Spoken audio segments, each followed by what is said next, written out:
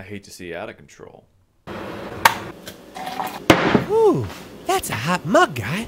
Hey guys, this is my review for Inception. This is because of the 10-year anniversary event that just happened at some of your local theaters. I went and saw it in the IMAX again for the first time in about 9 years. It was very fun to see it again. It also came with this really cool, like, 15-minute introduction of Tenet, as well as a retrospective of Inception and Christopher Nolan talking about how he feels that at the time, because of the previous movies he had done, The Dark Knight, The Prestige, he had the capability of being able to make this film, and by doing this film at this time was perfect for him in his career, because then he was further able to explore the means of filmmaking that he wanted to try and do with films like The Dark Knight Rises, Interstellar, Dunkirk, and now Tenet. And it's pretty easy to say that Inception is still one of the best movies he's ever made. Not only is it a creative spin on the entire heist genre, to the point that some people don't even realize that it actually is a heist movie, as well as the perfect organization of practical and visual effects, Wally Pfister doing an absolute insane job with the cinematography in this film, the absolute crazy lengths that they went to really immerse you in this world, in this scenario, to the point where you literally cannot stop thinking about the ending, because some people still are. I also started that line with, I hate to see out of control, because when this trailer first came out, my brother and I misheard what Joseph Gordon-Levitt said in that trailer. We thought he said, I need to see out of control, and we're like, whoa, what does that mean? Admittedly, the trailers for this film were so well done. The teaser completely blew some people away with in terms of its scope. Just seeing Joseph Gordon-Levitt going down a hallway, kind of flying slash walking as it's turning, and that still is my favorite scene in this entire movie, along with Hans Zimmer's soundtrack, Lee Smith's incredibly underrated editing, to the point where I still don't understand how this guy got gypped. If you watch the film in its chronological order with splitting up the scenes, they almost match up entirely in terms of the actual aspects of how time works. As they further go down into the dreams, the editing still matches up with how things are proceeding, which is so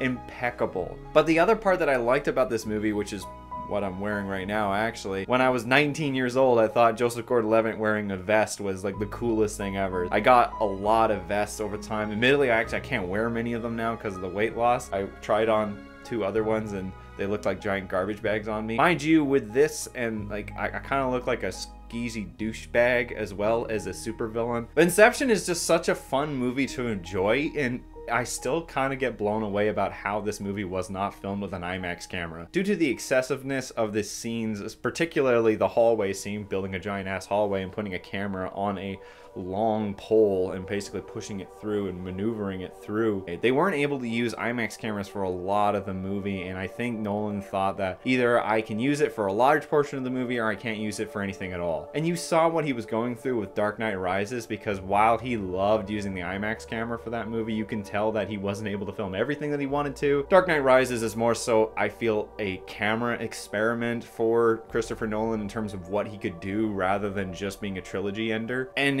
Inception is just something that people keep coming back to over and over again. It's been memed to death, it's been parodied to death, as well as it just keeps being talked about, even though it's 10 years old now. The only thing I would say, and this is something that Nolan has done for a long time, is I always find it weird how bad his gunfights are. I swear that they never actually fire a fake round. They don't even fire like a cap or like a blast cap. They just put the noise in. It happens particularly in the first gunfight when they're in the rain in the cab. Like, sometimes there are some bullets being fired, but other times it just, you hear the sound, you don't actually see a flash or anything, which always weirded me out. However, I think this was the last priority they had when they were putting a goddamn train in the middle of a busy street. All the while, Wally Pfister had grips with giant bounces, like basically kind of covers, up on top of skyscrapers to block out the sun. You can see that the building they're in, they actually have it in the dark, but if you look all the way down, you have to like kind of squint, but you can see actual light protruding at the end of the scene. It's nuts that they actually had to do that, because one, that's a big safety issue and they probably had to go through a lot of work to make sure that was safe. At the same time, that's insane dedication. Well, that's one of the many reasons why Wally Pfister won, and I really wish the guy would go back to cinematography. Him and Nolan were just such bros. But now we haven't talked about the characters. I like every character in this movie except JGL now. JGL at first was like, oh yeah, he's got the vests. JGL's cool. But then after rewatching it, he's the only one in this entire movie that barely has anything of a personality. He has very cool sequences, don't get me wrong. His entire elevator / hallway fight sequence is the best part of the entire movie. He actually protrudes a bit of a character emotion at the very end of the movie when you can see he is visibly afraid about whether they will get out of the dreams with his plan with the elevator. Tom Hardy is very funny as Eames, but he also has a very quirkiness to him. I love Ken Wanabe's character in this because he's one of those big corporation goons who actually has a bit of smarts to him. Cillian Murphy's character arc in this film is so well done. Tom Berenger, you've never seen a better performance out of this guy in the last 10 years. Ellen Page has a great insight in terms of being our representation of seeing Cobb, because everyone else is kind of like with him, whereas she's like, this dude's crazy. And speaking of Cobb, he has such weighted guilt on his conscience because of what happened with him and his wife, who I thought was very well played by Marion Cotillard. Probably one of my favorite parts about this movie as the idea of our own twisted guilt, how we perceive other people's thoughts, emotions, and reactions to ourselves. That very, very dark inner look at ourselves, to the point where it can be toxic, to the point where it can almost kill us. That's a representation of actual people's emotions. It's not just some sort of weird dream guilt thing. It's an actual problem that some people have. But overall, the movie is just a fantastic ride. You are constantly engaged. The cinematography is capturing everything you need to.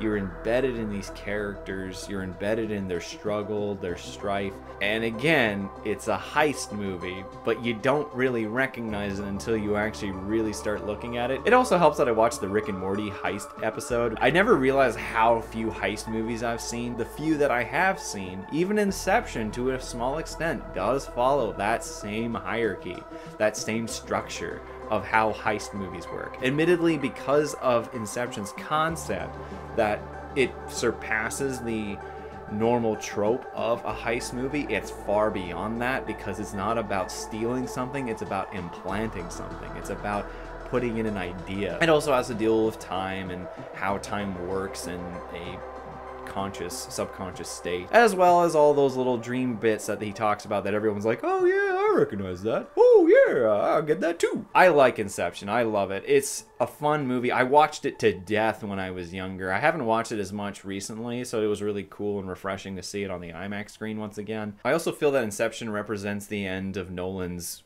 banger trilogy, in which I mean he had The Prestige, which was highly, highly underrated. It's probably one of my favorite movies that he's ever done. The Dark Knight, which duh. And then this movie. Dark Knight Rises is okay. It has some problems. It's a very thematic film. It has a fantastic means of entertaining the audience, even when some of the stuff happening is kind of stupid. But I feel that these three films are pinnacle Nolan. If you ever wanted to watch anything of his, these three are it. I also really like Interstellar, but we'll talk about those another day. In the end, though, I'm gonna give Inception a 7 out of 7. I don't think that was any surprise here. If you guys haven't got a chance to see the 10-year anniversary of Inception at an IMAX theater or any theater in your area, I would suggest you try to. Obviously, be safe. It's really cool to relive this experience again. I would really highly suggest you watch the retrospective, because Nolan says a lot of things about just how he felt with his skill at the time, and that was how he was able to properly do Inception. Had he done it earlier, he would not have been able to do so. It's because of the challenges he put himself through with films like Batman Begins and The Dark Knight that he was able to take those lessons, take those challenges, and put them to their full use and purpose in Inception. Anyways, guys, I hope you enjoyed this video. If you did, leave a like, and if you're interested in more, subscribe. I'm gonna go wax my dome. My God, I do look like a bad guy. I'm sorry if I've looked like a douche this whole video. That was not the intention. I was just more so wanting to talk about how much I love vests. Anyways, see you guys next time. Thanks for watching the video. My name is Nitz, and you might remember me from the animated cult classic TV show Undergrads. It's been a while, but I'm happy to say the Clique is finally getting back together in an all-new movie, thanks to a successful Kickstarter campaign. But we are still asking for your support. To see any and all updates about the upcoming Undergrads movie, be sure to check out and like the Bring Back Undergrads Facebook page. And with any luck, we'll see you guys soon.